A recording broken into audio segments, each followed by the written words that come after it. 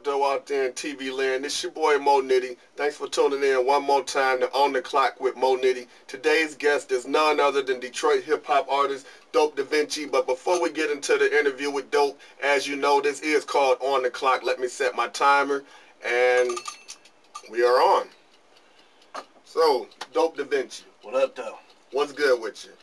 I wanted to ask you a question about the state of hip-hop where we are right now as far as Detroit music. Some people would say that Detroit music doesn't stand a chance of actually growing outside of Detroit because of the stereotype that we have as a whole, as artists and so forth. I just wanted your take on where do you think our music, as far as Detroit artists, is headed? Do you think that we have a chance to really go mainstream like New York did? Or do you see us just only being hometown artists? Man, I think as far as talent goes, man, we have a lot of talent out here. We have a lot of dope cats. The problem I see is that there's no industry. So I think if cats read up on the game and learn the game a little bit, learn how to work for themselves, I think Detroit could be the next big area. I think we could be better than New York, LA, and the South. I think we could really kill it. That said, in order to grow, you have to have some type of support base. And I know that you and I have been out of town before where we've seen other artists in other states really get behind each other. How do you feel the support base here from artist to artist is as far as really getting behind your hometown artists, and not just so much as far as music, but seriously, period, just supporting the people who you're continuously with here in the circle? I think we're like crabs in a barrel out here. I think it's gotten a lot better in the past couple of years as far as supporting each other goes, but I think we have a long way to go. I think we could show some more support, be at each other's shows, put each other on tracks a little more than we do, rather than try to cut everybody else down. Right. I wanted to get away from music just for a minute. The fact that I know you a lot better than a lot of people probably know yourself or know me. I know that for the longest you had been sort of like an advocate for cancer, the fight against cancer. Want to know what inspired that?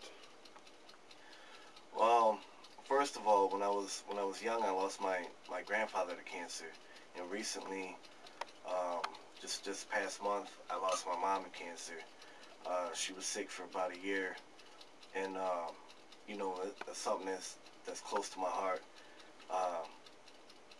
You know, I see a lot of people hurting with cancer, a lot of people that I love, and I want to try to make that better. Okay, and you know, that's what I think we need out here as far as the community and artists. I think myself, we need to have more artists that's been more active with things that has nothing to do with music, and being more of what you would say like community activists, somewhat.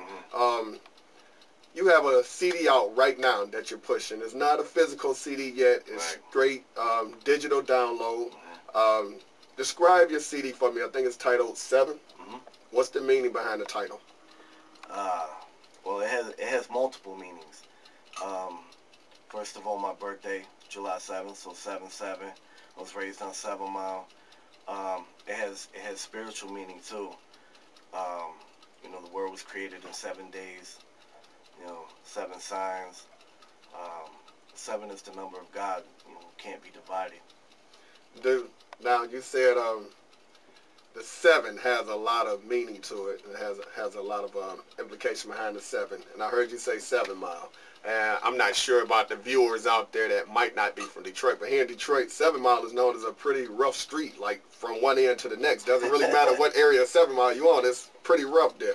Do you find that when you go out to represent as an artist, being a white guy, do you find that the artists at the Detroit clubs find themselves snickering and probably not truly believing that you're from 7 Mile? Do you find that to be hard for them to believe that yourself is actually from 7 Mile? Not really. I think you know, I think it shows through. I think, you know, people can see the real. You know what I'm saying? They recognize real, and they know where I'm from.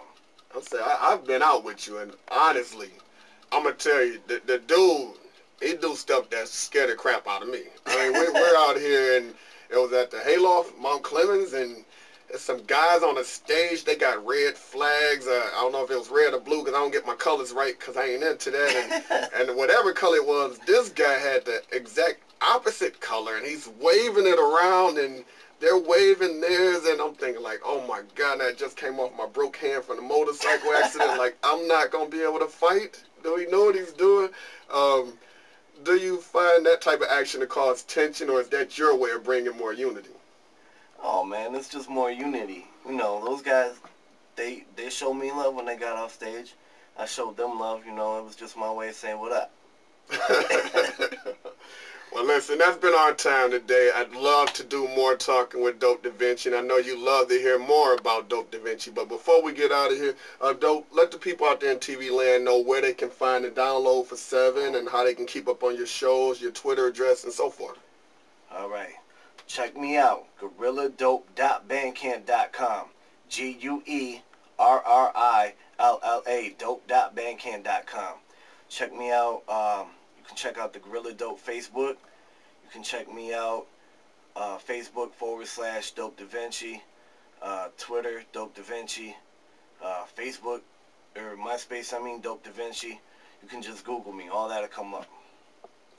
Hey, sounds like you definitely got a lot of ways where people are interested to keep in contact with you. Once again, that's been Dope Da Vinci on the clock with Moe Nitty. I'm your host, Moe Nitty. Why do I always want to say guest? I want to be a guest one day. I'm your host, Moe Nitty. Thanks for tuning in. See you next week.